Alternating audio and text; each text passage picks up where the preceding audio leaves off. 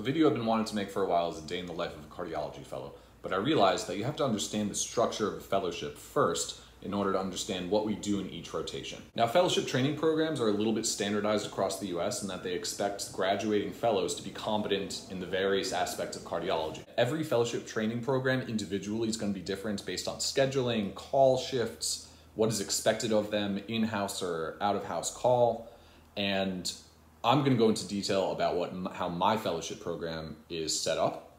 I'm just acknowledging first that this isn't uniformly what it's like across the board. I also just want to apologize real quick if the audio and video are a little off because my cat keeps knocking over everything and keeps interrupting me.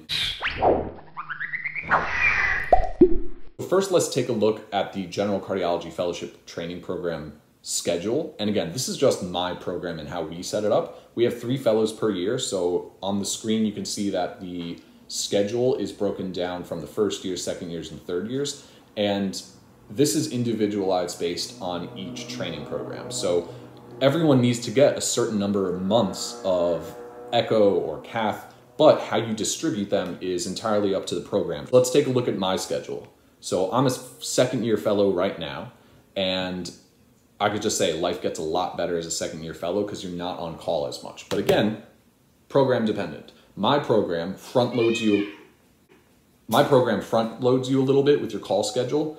We're on call on average every 4 days as a first year. So that means you could be on call overnight on Monday, and then again on Thursday, and then again on Sunday, and then again on Tuesday. But it is on average every 4 days. So it's not every single 4 days you're on call, but on average you're on call at least twice per week. Sometimes you're on call only once per week. Sometimes you get lucky and you're not on call at all that week. What we do at our program is that you get fewer call shifts as a second year and even fewer call shifts as a third year. Some programs give you all of your call shifts first year and then none second and third year. Every program is going to be different. So again, in general, we rotate through different specialties within cardiology to better understand and learn about those aspects of cardiology. In my first year, I started off on electrophysiology. So you get to scrub in on procedures, you get to help out on AFib ablations, putting in pacemakers, and also evaluating patients on the floor and doing EP consults. The next up that I did was echo or echocardiography, where you're in the lab both learning how to perform echoes and then also learning to interpret them. We also mix in a little bit of nuclear cardiology, stress tests, and learning how to both conduct one safely and also interpret them. The next up that I had was the cath.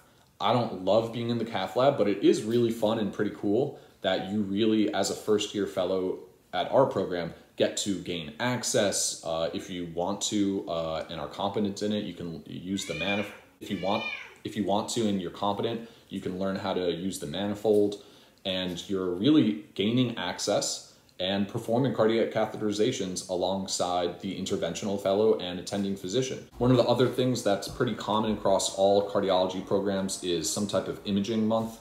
Our program really pushes us to do a lot more nuclear stress tests, cardiac MRIs, and if we can, some cardiac CTs. Different campuses in our network do them on different days, so it's really up to you to try to get that exposure.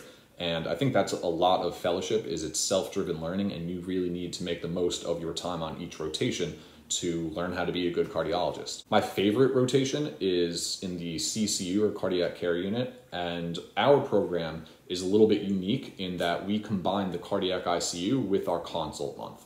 So we see both consult patients and take care of the patients that are in the cardiac care unit. So in the CCU, you're rounding on your patients. My favorite aspect of this is when you have residents on our service, they're really presenting to you as the attending.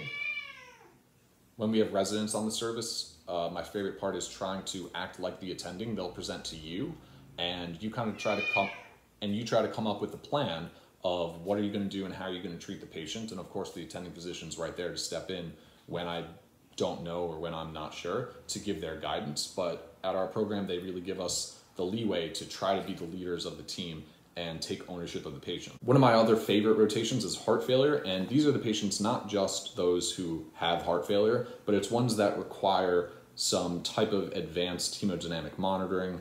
those who might have some type of advanced inotropic support like dobutamine or milrinone, those with LVADs. At our institution, we're fortunate enough that they both place and we monitor all of our LVAD patients ourselves.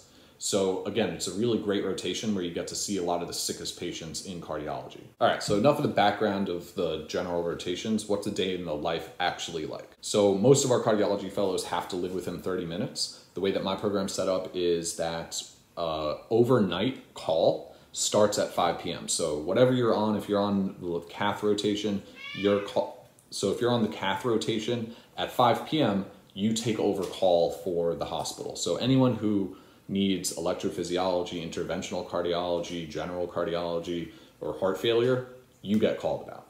We cover STEMI pagers, so that means that any person that comes in with an acute ST elevation MI, we go into the hospital and care for them. And that's why you have to be within, I think, 20 or 30 minutes of the hospital so that you can go in and help emergently. The other thing that we're expected to do is any stat echoes that need to be done overnight.